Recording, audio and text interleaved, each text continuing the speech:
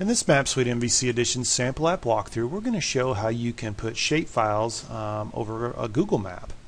This can be very useful if you have your own custom data or your own data in shapefile format, but yet you want to still use Google Maps as your base map. And we get a lot of requests for this, so we decided to put a sample together, and this video walkthrough will give you a little more information about how you would go about doing this.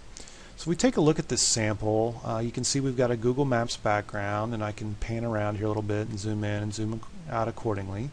And you'll see that these states are kind of highlighted differently than our Google Maps. Well, this data here is actually coming from a shapefile, and I can turn this off and on via a checkbox in our overlay switcher here on the right hand side of the map. So let's dig into the source code to show how you would build an application with this type of functionality. So this sample doesn't really have any controller source, so we're going to go skip right to the view source here. And pretty much everything's in this code block right here where we're setting up the map. So we've got our typical lines of code that you see in most of our samples, where we're adding the map to the page, setting its size, setting the background, and setting the current extent. The current extent merely just tells the map control where to zoom into, and these coordinates represent the upper left and lower right corners of that box that you would like to see, or that view portal you'd like to see in the map. Next, we're setting the map unit, and we're setting it to meters. One thing that is always important is if you're using Google Maps, it is in a Mercator projection, Web Mercator, also known as Spherical Mercator, and that unit uses meters. So that's also why you will see these coordinates as being much larger numbers than you may see with typical longitude and latitude coordinates. Down here we're just adding a couple map tools to the application for the overlay switcher, so it's visible. That's the thing that had the radio button and the checkbox that we can turn off and off the shapefile. And then some mouse coordinates, so when we move our mouse around you can see the actual coordinates on the map. Here's where we're creating our overlays, and we're just adding this to the custom overlays projection. And this sample actually has two overlays. It has the Google overlay, which is the base map, and that's added right here. We're just adding a Google overlay. We're calling it Google Map. We're giving it the URI that we want to use. In this case, we're using version 3. And we're telling it we want just the normal type of Google Maps. So if we wanted aerial or hybrid or physical, we would change that enumeration there. So that adds just the base map to the map control. Next, we add our shapefile. And to do that, we just create a new shapefile feature layer, and we point that to the path of where our shapefile is, and it's the SHP file, of course. In this case, we're using a shapefile that is representing the United States. Next, we need to tell the map control how we want the shapefile to look when we go to render it. So we do that by setting our zoom levels and our area styles. Since this is an area shapefile, we need to set an area style. And we're just creating a simple one with some basic colors using some RGB values. If you don't want to mess with all the RGB values, you can just also do area styles dot, and there's an enumeration off of there, and there's like country and different types of area styles already pre-built for you.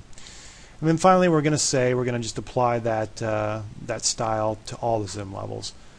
For simplicity of the sample, if you zoom up or zoom down, the shapefile rendering is going to stay the same.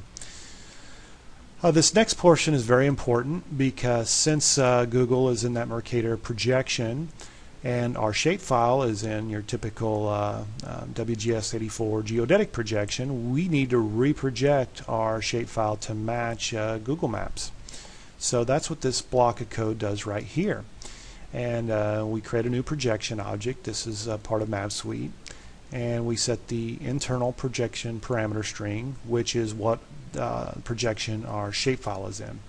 And if you're not familiar with EPSG parameters, you can Google it, but it basically is an easy way to reference several different projections by a number. So this represents, this 4326, you'll see a lot in our samples, represents WGS84, longitude, latitude, also known as geodetic, or therefore lack of projection. So this needs to be set to what your shapefile data is in. The external projection parameter string is what you want to go to. In this case, it'll be Google, and we've got an enumeration since Google is so popular that you can just say get Google map parameter string. If you're curious, Google does also have a number associated with it. I don't know it off the top of my head, but you could Google EPSG, Google projection, and probably get that number and use the same method if you wanted to. Then finally, once we have our projection class set up of how we want to translate the data, we just apply that to the shapefile layers feature source dot projection property. So that means when the map goes to render it, it knows that we want to go from WGS84 to the Google projection, and it handles it all internally after that point. Then we just need to create an overlay, and we're going to create a layer overlay in this example that would contain our shapefile. And we do that by this line of code right here, and then adding the layer to the layers collection. And then finally rendering the map out. So the result of this code gets us this sample here, which you can see has a shapefile, and we've got some a little bit of transparency so you can kind of see through the states and still see the background of the Google Maps, and then be able to turn it off and on via this shape overlay checkbox.